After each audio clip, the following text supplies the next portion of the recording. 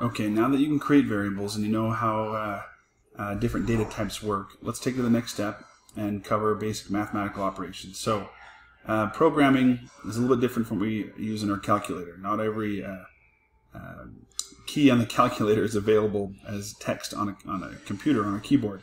So we have to use some creativity sometimes to imply what we mean. So we have the traditional for, plus, minus, multiply, divide.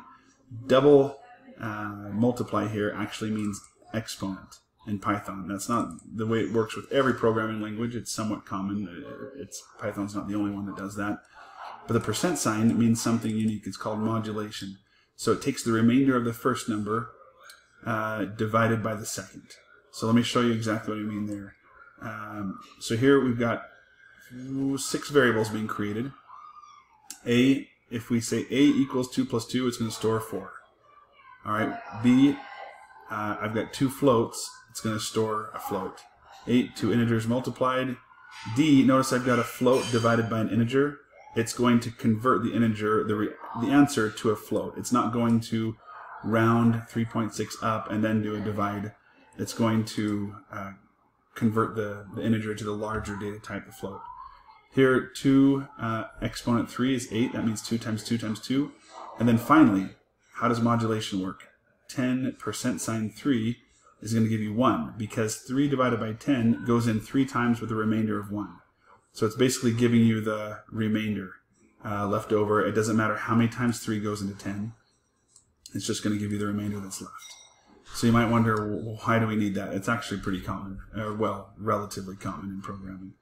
All right, so let's go ahead and create something new, and let's make this video. I'm going to cover the next 2 sections here, 2.3 and 2.4.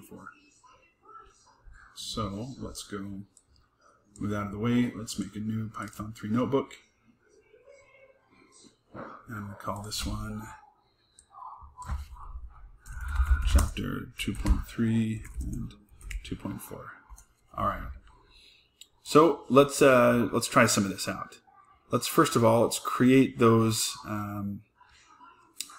same things we had before. Some of those same variables. Oh no, we'll make some new ones. Radius equals 2. Then let's come up with pi. We know 3.14, and then area is going to equal pi times the radius. What's the formula? Well, radius squared. Pi r squared is area. So what I've done here is I've said that area equals pi times r squared. That means raised to the power of 2. So let's print this out and see what we get. Print area. All right. If the radius is 2, that means that our area is 12.56. Notice it gave us a float back. It didn't try to round up, because what I've got here is an integer, here's a float, and here's a hard-coded integer. So whenever I have integers and floats in the same formula, it's not going to lose data by rounding up. It's going to err on the side of creating a larger variable by casting the radius into a float. So I can't, the compiler can't use 2 different data types together in the same formula. But if it does, and when I say can't, clearly I just did it, but it does some automatic casting or converting behind the scenes for us. It converted radius to a float and this to a float. I mean, all I have to do to convert it to a float is just imply that this is 2.0. All right, let's play with some operators, or sorry, some parentheses, just to make sure that we get how these things work too. Just like all mathematical operators, parentheses are important. So if we say a equals 2 times 1 plus 3, then we print a, we get 5. That's because 2 times 1 is 2 plus 3, that's 5. But what if what we really meant was 2 times 1 plus 3? That's different. In that case, the 1 plus 3 then gets done first, making it 4, and it's 2 times 4 is 8. So just know that the mathematical order of operations you learned back in algebra is consistent or is kept here in programming. All right. That's good for mathematical operations. Let's talk about data type casting. So often we'll have a need to explicitly change the type of a variable from when we first create the variable to later when we use it. Now, why would that happen? Well, often a variable will be created by pulling data in from some outside source in the data science context. So say this number 3 actually came from a database somewhere else. And we'll learn how to do that later on this semester. Well, from the database, it came as a 3, but we really wanted that 3 to be a string. So let me start typing this out and give you some examples here. So down here in this code, let's make a number. And let's say that number is 3. Now, let's say number equals, and here's how we're going to convert that 3 into a string. We use the keyword str and number.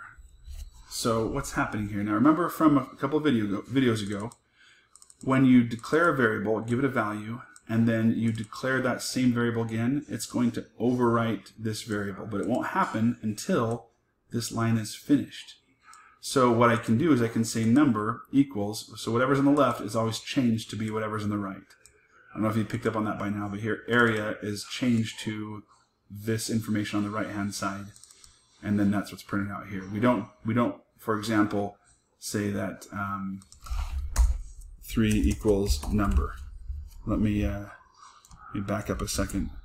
So if I try and say 3 equals number, it's going to give me an error. It's going to be like, wait a minute, 3, it's thinking that I'm trying to make a new variable called 3. It's like, wait a minute, you can't assign, you can't use that variable name, basically. So remember that assignment always works by taking whatever we have on the right-hand side, whether it's a formula or just a simple number or word, and we change what's on the left-hand side to equal what's on the right-hand side. So what we've done here is we've created a variable called number, given it a value of 3, and it knows its number is now an integer data type. Because, why? Because we didn't put quotes around the number 3. But down here, we've said number now equals whatever it equaled before. However, we're going to convert that using this string function. We're going to convert it to a string now. So basically, that second line is the same thing as saying number equals 3. All right, so I'm going to delete that though, and let's try casting a few other things here real quick. Let's run this just so you can see that it works just fine. It didn't print anything out. We didn't have a print command, but casting only works in certain directions. So, for example, let's say we try to let's make something called variable. I'm going to say this equals. What if I try to turn? Let's start with just the number 3, just so you can see. Let's make sure this works. I'm going to print variable. Okay, print out 3. Let's say I want to cast 3 to a string like we did above. String 3. That works just fine. It prints out the exact same thing. It just treats this as text instead. But when you print out text, it doesn't include those quotes you put around it when you initialize the variable. But let's try something else. What if we say, let's make variable equals 3, but then let's say variable equals, and let's make this a string. And now let's convert it from a string back to an int using the int function. So we're saying variable equals what it equaled before, but convert it to an int. That's also going to work just fine because it can look at 3 and say, yeah, I get it. That's a number. Let's just take the quotes off it and make it an int. However, what if we try the word 3? Error. It can't convert the word 3 into a number. It's text. And so you can't go from text to an integer unless that text is already natively an integer like that. All right, let's try some other ones here. Let's do int, or let's make a variable, and let's give it the value of 3.7. So what just happened here? Variable was created as a float because it had a decimal, but then right here we converted it to an int. Notice that by converting it, it does not round up. It simply eliminates all of the everything that's behind the decimal. We'll talk about rounding later on. Let's try another one. How about int, if we make this a string, is it still going to work? Nope. In this case, even though it's natively a number, the addition of the decimal makes it impossible to convert it here to an integer. So let's try some other ones. How about, let's turn that into a float. That time it does work because the native, the base type, if you remove the variables, is a float. I can go from this being a string to it now being a float. How about, what if it's just 3?